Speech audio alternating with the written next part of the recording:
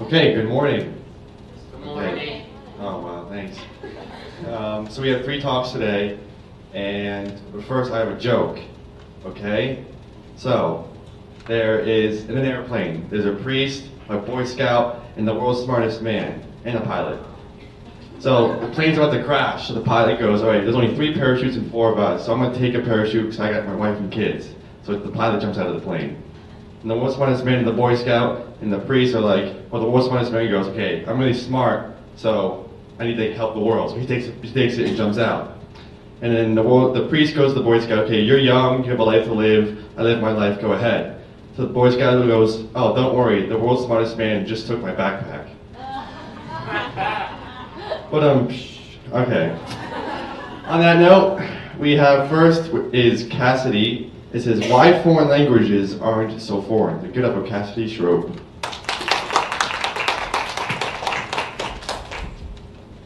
A couple of years ago, I went to church in Manhattan, and it was a great experience, but as I was about to leave, this woman came up to me, and she seemed to have something really important to tell me. Her face was really urgent, but I couldn't understand anything she was saying, not a word, and I never will. Because she only spoke Spanish, and despite many years of force-fed Spanish classes, I only knew English. And even though I know that she probably got along in her own community just fine, only knowing Spanish, and of course I got along fine in my own community only knowing English, there was a place, not even 100 miles away from my own home, that our communities collided, and I experienced one of the greatest language barriers that I ever have. Now, back up a few months, and I had just finished my last ever Spanish class, or so I thought. I was so excited to be done with such a useless language that I was never going to use in my life, and I was really excited to start taking Latin, because that made a lot more sense to me.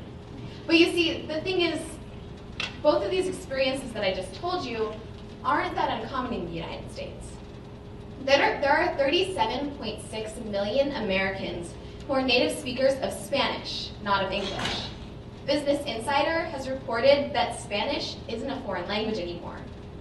But what is foreign here is the idea that English speakers, especially American English speakers, should be learning other languages. I know I'm not the only one who felt like in middle school and elementary school Spanish classes that I was never going to use that. And somehow the birthright of English language nativity makes us immune to the global necessity of learning other languages and learning how to communicate with people who don't know ours.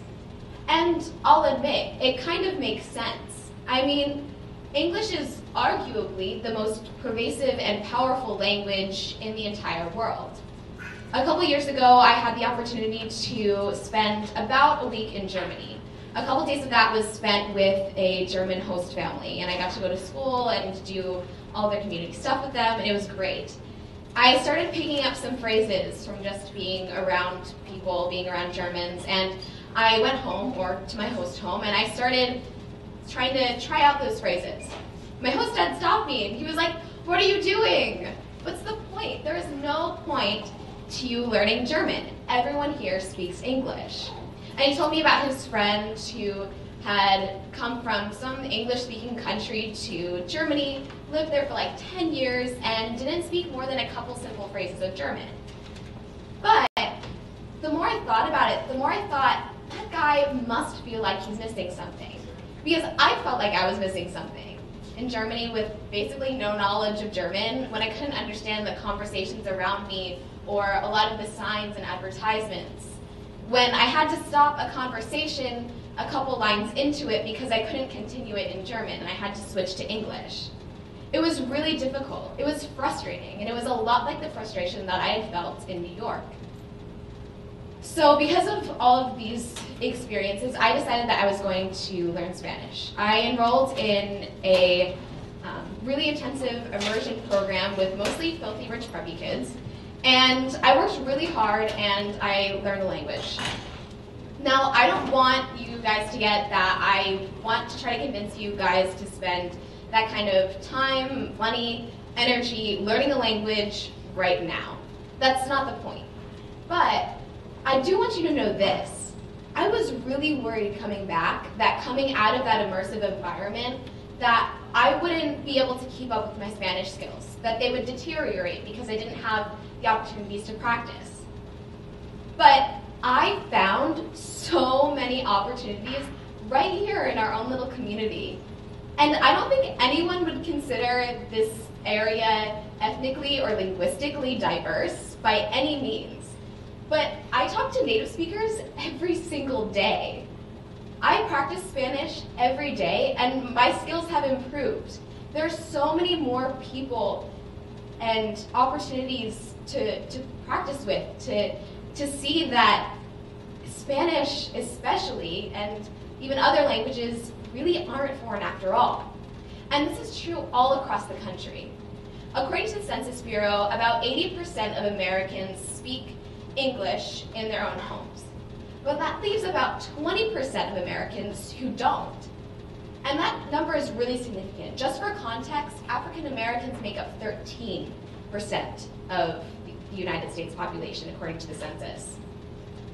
And before 1960, Hispanic immigration, or Spanish-speaking immigration, accounted for less than 5% of all foreign-born Americans. Now, that number has grown to be over 50%. This comes from many different waves of immigration, including Puerto Rican immigration after World War II, Cuban immigration after the Revolution in 1959, as well as just generally a huge wave of Latin American immigration starting in 1970 and continuing through the present day.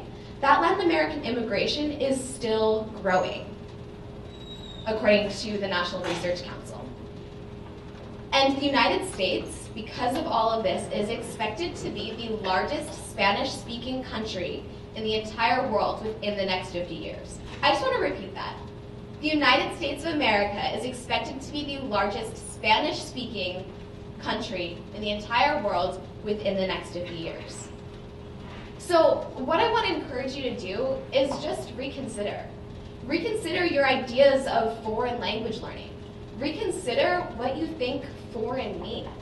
And definitely reconsider politicians and public figures who suggest that Spanish speaking, or any other language speaking for that matter, is un-American. Because to me, it's the most American thing there is.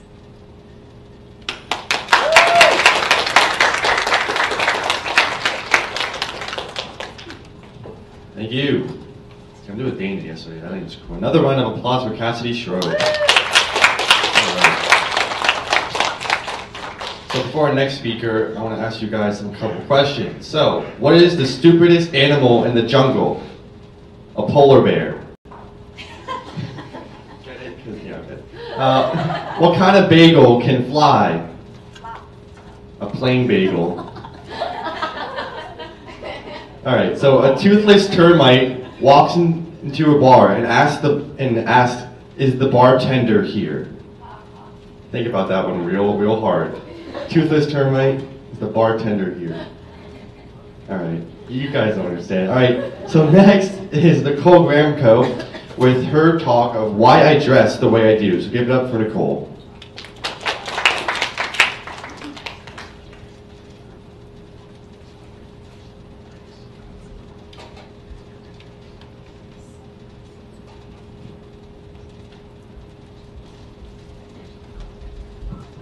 All right, so when I was young, and when I was 8 years old actually, or around that time, I dressed completely like any other 8-year-old would.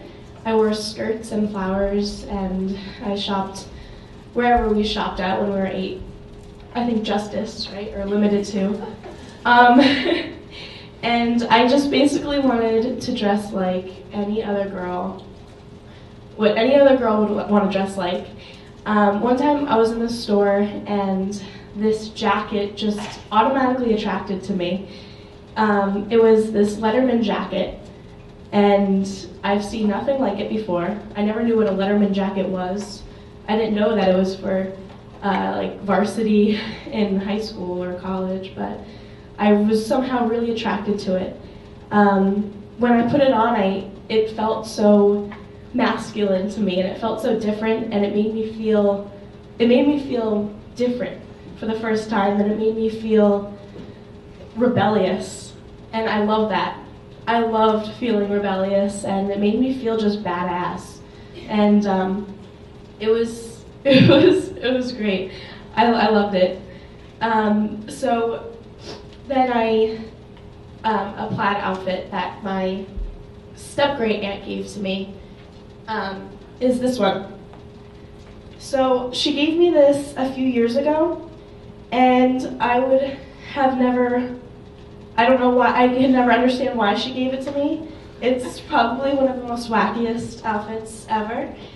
She wore this when she was a sophomore English teacher in Bloomfield, and she wore this in the 70s when she taught English.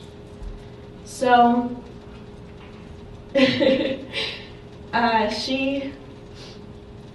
was just, when I wore it for the first, I never understood why she gave it to me. It was like completely wacky, but when I wore it, it automatically just gave me the feeling of this vintage hip teacher from the 70s, and I guess I like to feel that way. It was an interesting character, and it definitely reminded me of her tremendously, and it still does, and it's still very special to me. So yeah, it gave me that vintage, old soul feel to me. These outfits, and this is just two of the many, represent the characters that I am all made up of. And there are many, many characters, and there would be way too many outfits to bring in today that represent every single character.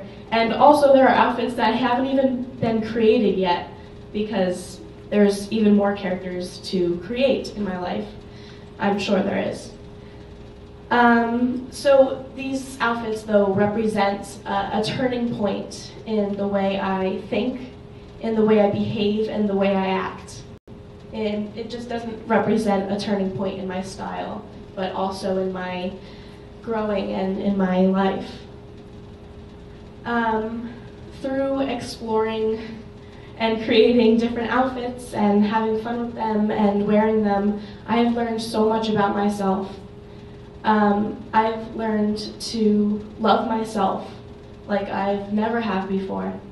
And I've learned to be confident, and I also learned to never limit myself and never put myself in a box and never define myself. So with dressing and with expressing yourself through clothing, you can gain a lot of confidence. It teaches you an incredible amount of confidence and self-love. You don't care what people think of you, and that's what's important. You should not worry about what other people think of you. When I am completely alone in my room, just in my closet, and I have all of my clothes near me, and all of my different outfits, and all of my different characters, I'm completely feeling myself. That's a time where I feel so much at ease and so much comfort, because it's just with myself, and it's just me in my closet. So at this time I have the freedom to create any outfit that I want. And then, let's say I create an outfit, or wear an outfit, the night before or the weekend before school starts, and then I will wear it to school the next day. That confidence and comfort that I feel in my closet will harness over into the next day, and I will feel completely, ready to take on the day. I know what I love, and I know that I love what I'm wearing, and I know that I love my outfit, and that attitude that I don't care what other people think, and I love what I'm wearing will carry on through the next day, and perhaps that confidence carried throughout me every single day, because I continue to wear what I want and I continue to not care what other people think. So this feeling, it's just all what I need. That's me loving myself, me being confident, that's all I need. Also, dressing in these cool, unique clothes, it's just fun. It's just simply fun. I wouldn't have as much fun in my life if there were no wacky clothes that I could wear. I'm an actor, so I love playing characters. I like all characters are so unique, and I love playing with them. I fall in love with every character that I play. But I have multiple moods and characters inside of me. I'm a bunch of characters mushed up into one personality, I guess. Or I don't know. All of my characters are just mushed inside of me, and I get to play these characters every single day. I get to wear what I want, and I think that's, every single day, and I think that's what's fun about it. I also believe that it's like playing characters and playing whatever character you want, that you don't have limits, and you don't have any borders. You're not putting yourself in a box.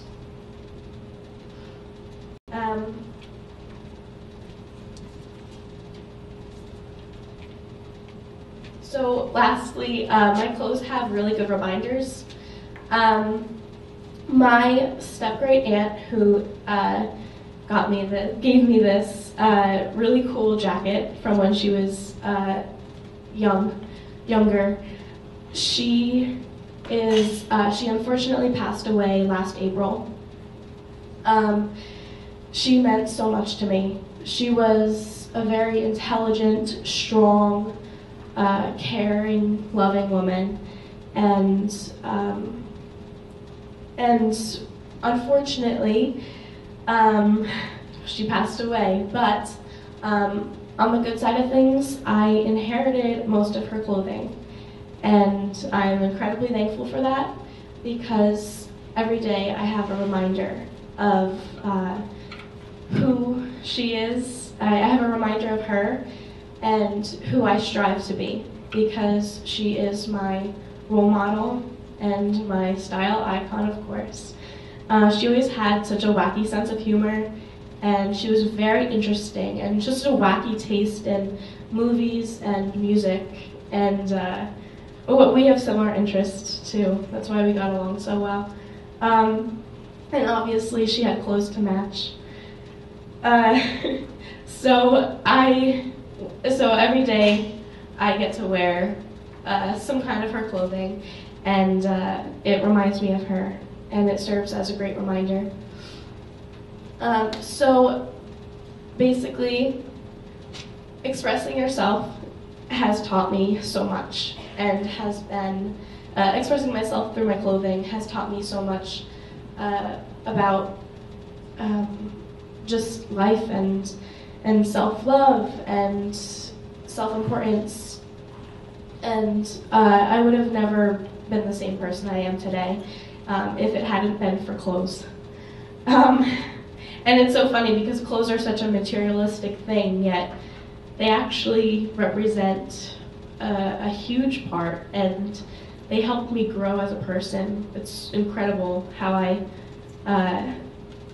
owe so much gratitude toward materials. But self-love is incredibly important. I always struggled with loving myself, but through clothes, in personal expression, I learned to combat it, and I've learned so much about myself, and I've learned to embrace all those crazy characters inside of me. And I never ever put myself in a box, and I never limit myself, because the minute you limit yourself is the minute you just become sad, I think. I don't know. I could never live in a world where I feel limited. So through my clothes, I never ever limit myself. People are always trying to find their style or to find themselves. The truth is you have to create yourself, and you have to create your own style. You can't be made of one personality. You can't be made of one mood. You can't be made of one side. You are everything. You are a whole bunch of different sides. I know I am, and so I'm guessing everyone else must be too. So follow your heart and never ever limit yourself. Thank you.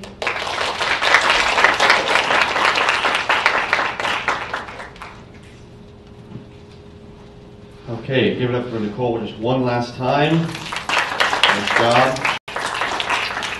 Okay, before our next person comes up. So there was 2 mice chewing on a film roll, and the one mice says, "I like the book a lot better." Okay. Have you ever heard about the marriage between the 2 antennae?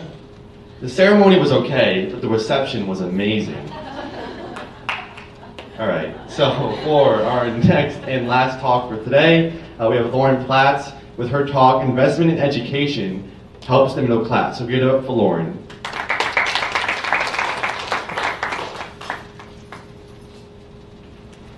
Hey guys, so what do you think is so great about the American economy? Maybe it's prosperous, maybe it's booming, maybe it's opportunistic. Unfortunately, that's not really the case. It may have been at one time, but currently the United States economy is not looking so great. So here is math, and the United States is number 4. That looks pretty good, right? Unfortunately, this is a map for world income inequality, and the United States is the 4th worst country in terms of income inequality, which sucks. We're only behind Russia, Ukraine, and Lebanon. So what is income inequality, and why is it so bad? So in the United States, 90% of our population makes an average income of $33,000 a year. That's in comparison to the top 0.1% of our population, which makes an income of over $6 billion a year. So what's so bad about that? What's so bad about when people make a lot of money? You may be saying, oh, maybe they're smarter than me. Maybe they made better decisions in life. Maybe they went to more school. Maybe they're more, fluent in economic matters. Well, that's true. Maybe they are. But there's also a lot of problems with being very, very rich. So people who have a lot of money are often defended by saying they create jobs. That may have been the case in the past, but with the late 1970s and the early 1980s, we saw a really big shift towards a globalized market and some larger companies with less amount of employees. Take Craigslist for instance. Craigslist employs 30 people, and they make millions of dollars in revenue every year. Their CEO is worth $40 million. And the problem with Craigslist is that prior to Craigslist, when it was invented in the 1990s, was that it replaced a lot of jobs. So there used to be real estate brokers and more pawn shops and more thrift shops and more advertising firms. But with the advent of Craigslist, we don't need so many of those. Another problem with the upper class being so wealthy is that they're not spending all their money. You can only buy so many mansions. You can only purchase so many yachts. You can only employ so many people to clean your house. You will never spend the amount of money you're making. They also store a lot of their money away in foreign nations like the Cayman Islands and in Panama and in Mexico, so that money's not being taxed. In fact, our tax rates for the wealthy have gone down a lot. Currently, they're being taxed around 40%. When Reagan was president, it was 28%. And then when Eisenhower was president, it was around 94%. And Eisenhower was by no means a liberal president, but if the wealthy class is not spending their money and they're not being taxed on it, and they're not creating new jobs, what are they doing to help our economy? Really not much, but who is helping our economy? Who spends the majority of their income? Who purchases a lot of money? It's the middle class. It's us. The middle class is what drives our economy to grow. And currently, the middle class is shrinking because of income inequality growing. And this is a picture of the middle class. And as you can see, at times when income inequality is really high, we usually have an economic down point right after that. So the crash of the 1930s depression and then the 2008 recession both happened after periods of high income inequality. When the income inequality is low and the middle class is large, like in the 1950s. So when Eisenhower was president, our middle class was really large. We had an economic growth of 37%, and the middle class had 30% purchasing power. And inflation was really low, and we had a lot of people getting jobs and coming back for more and making a lot of big decisions. It was called the Age of Prosperity. This whole section from here to here is considered the Age of Prosperity because we had low income inequality, and our country was generally considered wealthy and prosperous and one of the best countries in the world. So, what was one thing that they did back in the 1950s, 60s that really helped our middle class go? Well, they invested in education. So after World War II, a lot of people came back from the war and they couldn't find jobs. So we created the GI Bill.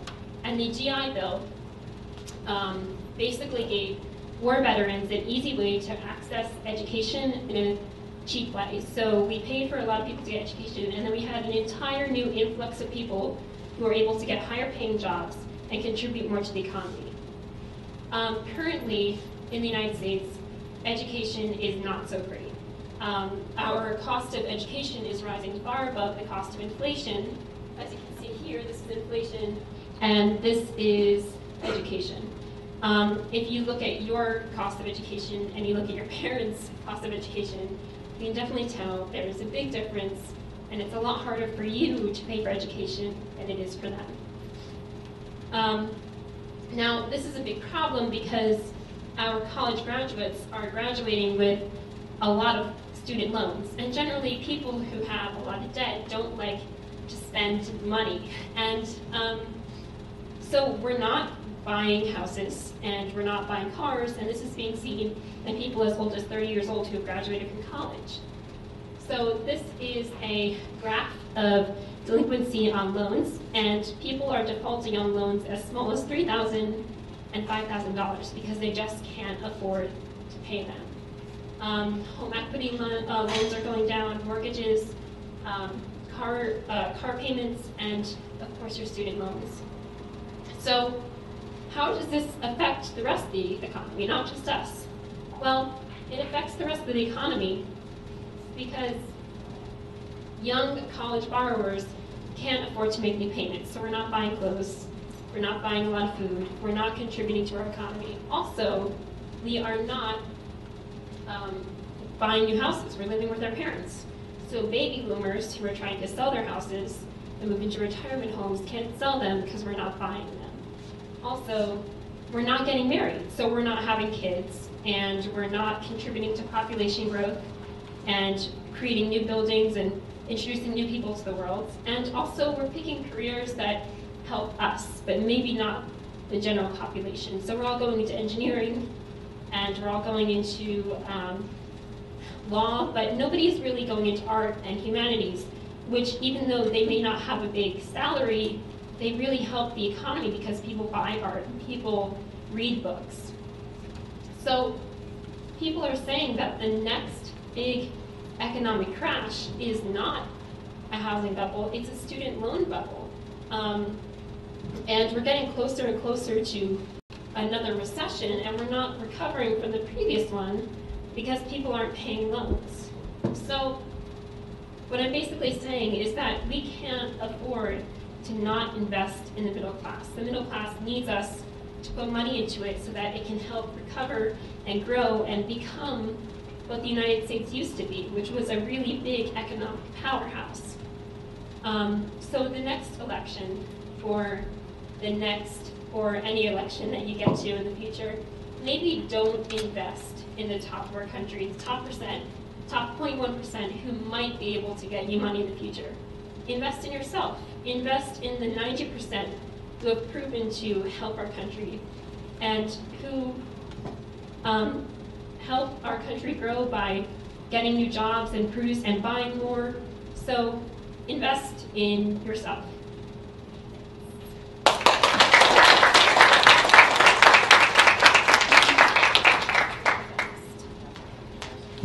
Okay, so I guess that's all that we have for today, correct? Okay, so we had some great speeches today, but as we close, I have one last joke, because that's what we're here for, of course. Actually, the final one, because this one was really good. All right, so it's kind of like a Bible joke. So the Lord said unto John, "Come forth, and you will receive everlasting life." But John came fifth and received the toaster. Okay, so that's my joke. Haha. Think about it, and if you're getting it now, you're tired. Take it now, and that's it. So we're done. Thank you. You can go back to 202. So you can leave the chairs here. We'll just keep them there for tomorrow. Let's go back to 202. Good job today.